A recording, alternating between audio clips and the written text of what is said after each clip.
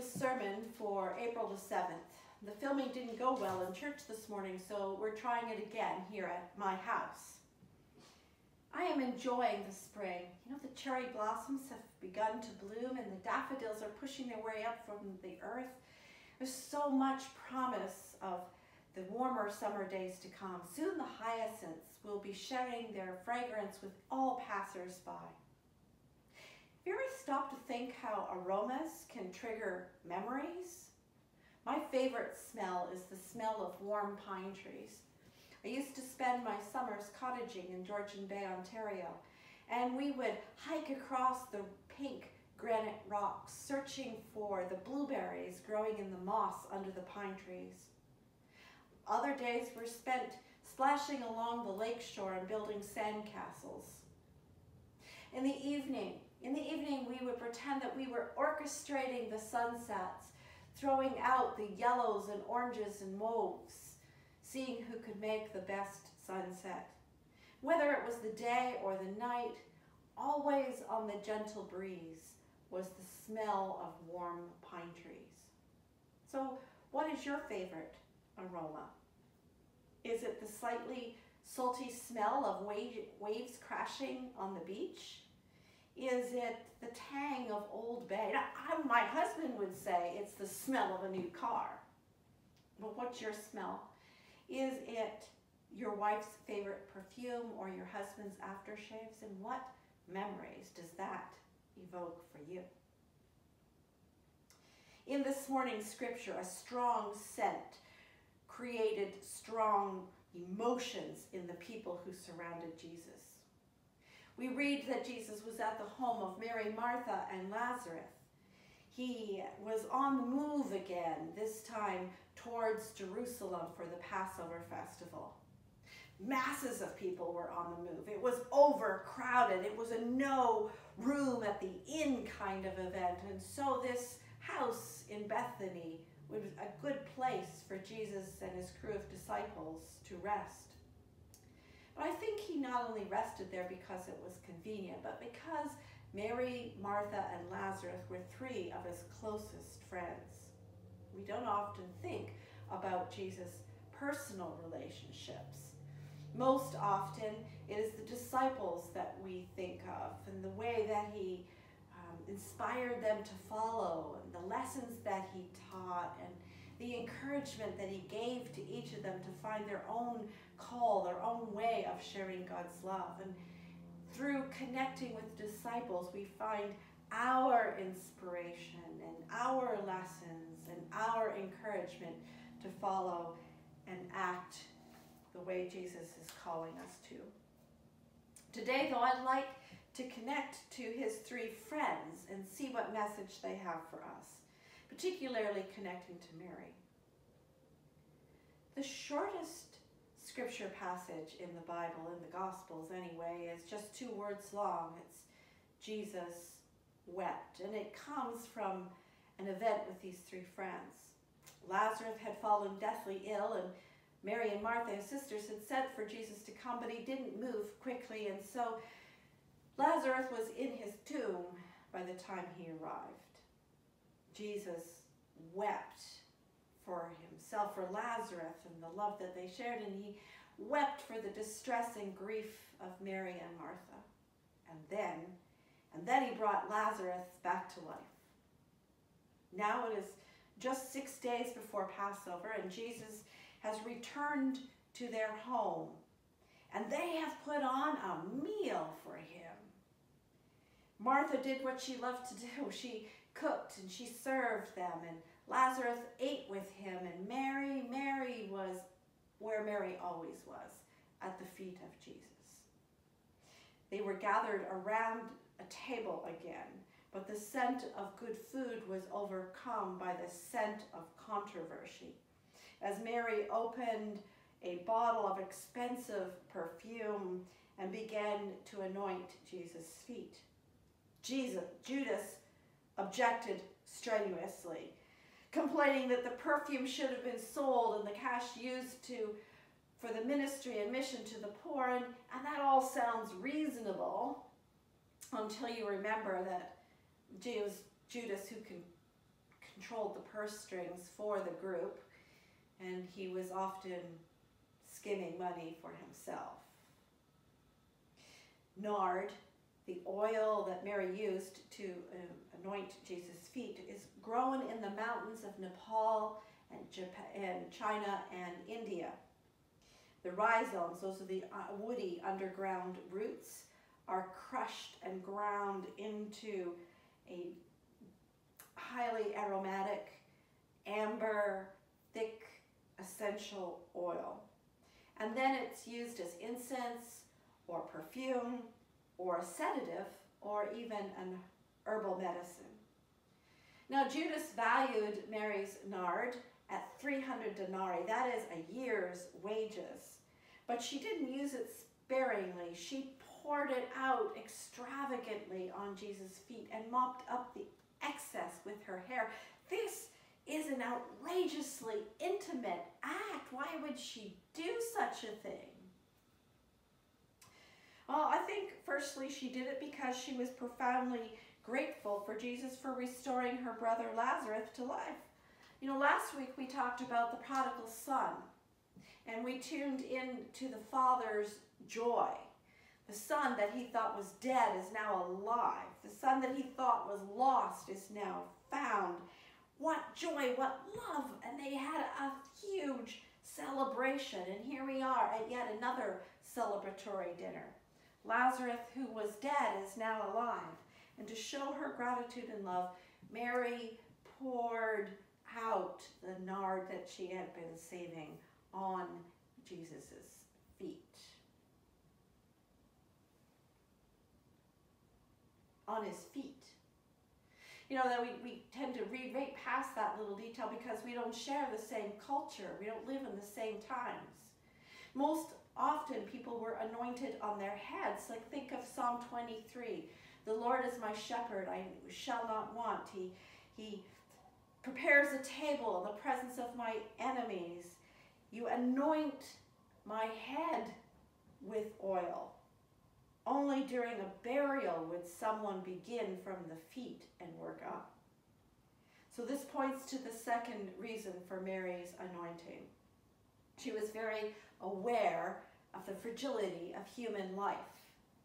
She had just experienced the death of her brother. She had grieved for 4 days before he was resuscitated. It was a miracle that he was now alive.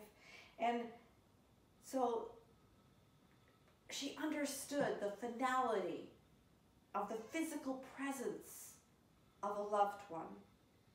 It was so very real for her. Now the one that had given her brother life was approaching death.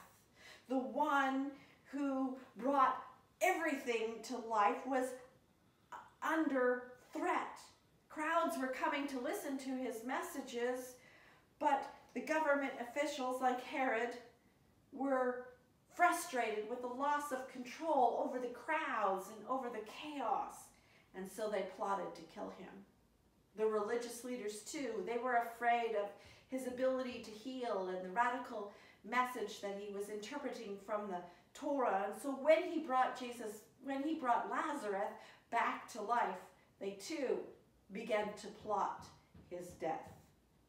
Mary was a devout disciple and a dear friend. She had listened and heard Jesus explain about his path forward. And she knew about the plots to kill him.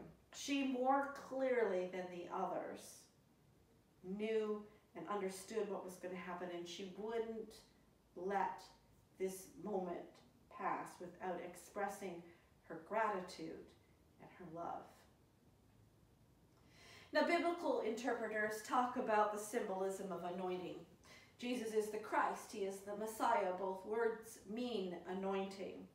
Anointing was used to set someone apart, to indicate that this is the one chosen by God for some special purpose. So priests and kings were anointed, and biblical interpreters will say that this anointing points to Jesus' priesthood, his kingship, and his divine purpose. And a good story does have a lot of symbolism and meaning built into it. But I think that Mary just simply adored the one who adored her.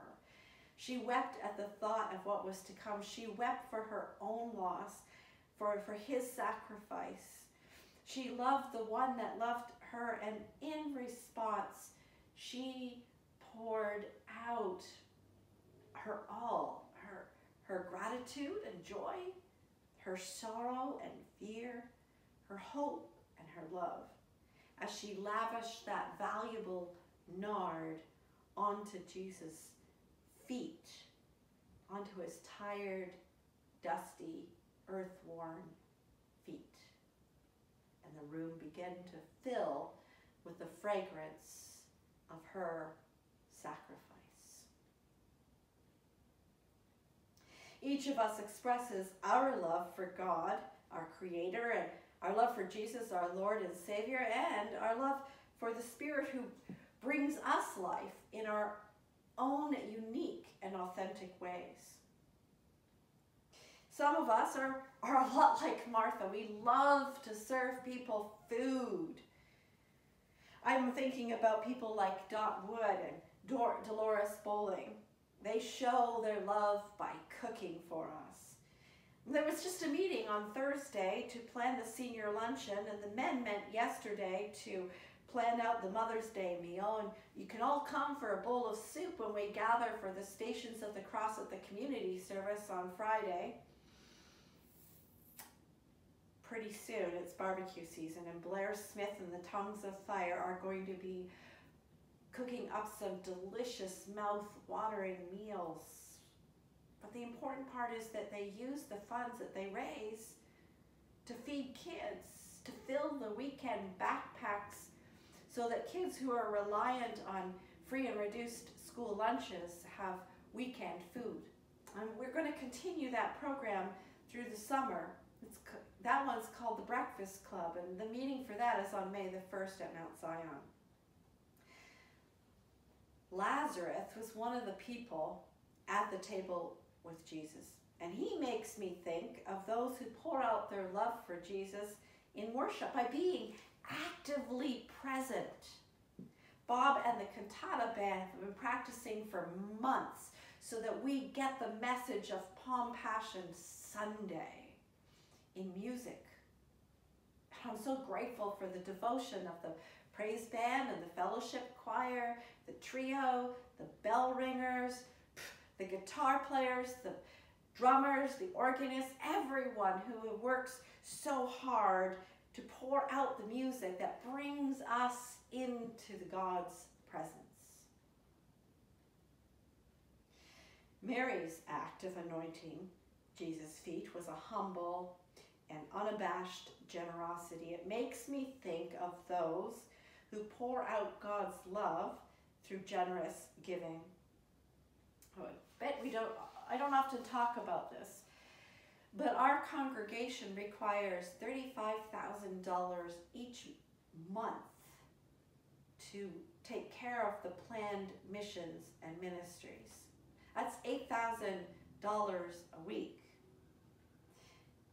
When weather or illness messes with our worship, we take a hit to our budget line. Thankfully, a handful of generous givers have ensured that our needs have been met. Like, just think about February. That was a tough month. But 5 givers accounted for 24% of the donations. I'm totally grateful for each person's contribution. We can't be in ministry and mission to our neighbors if we don't all contribute. But I just want you to stop and think for a moment about that blessing of 5 families who carried us through February. Other people give their time. We have brand new floors in our education wing, brand clean, safe places for our children to learn and play. And that is because of Rita's drive and Marilyn's organization and the sweat of a lot of volunteers. Our Sunday schools are teachers are pouring themselves into our little ones, and Jackie and other adults are pouring themselves into our youth. Quietly, without any need for recognition. People who love God have poured themselves out generously and sacrificially in much the same way that Mary sacrificed as she poured the expensive nard on Jesus' feet. Our church is filled with the fragrance of sacrificial love. Mary saw what Jesus needed and she acted. She didn't wait for a better day or a different place or a less costly method. She was inspired to express her love and gratitude, and so she did so, right there in the midst of dinner. There's a life truth here for us. There are some things that we can do at just about any time, and there are other things that if we don't do it, if we don't seize the moment, they will never be done. Maybe you've had one of those impulses to act generously, to be big-hearted, and then it's like, I'll do that tomorrow, and then it never happened. Life is uncertain. If you feel moved to offer someone praise or thanksgiving or forgiveness, do it, because they might not be there when you feel like it again. Often our failure to express and act in love leaves us with bitter remorse, and that just stinks. As we grow in our discipleship, may our Lord move and show each of us how to pour ourselves out so that the world is a sweeter place. Amen.